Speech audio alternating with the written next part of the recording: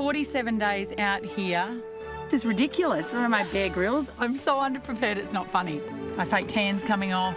I have terrible footwear. I don't like the outdoors. Chrissy wasn't exactly born to play Survivor.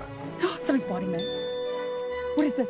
I don't really like sand and dirt and water. I don't want to eat 4-bean mix out of a can. But Chrissy could turn out to be the best player Chrissy could win for blue, right here. the game's ever seen. What a plan. Can Survivor's underdog take out the entire game?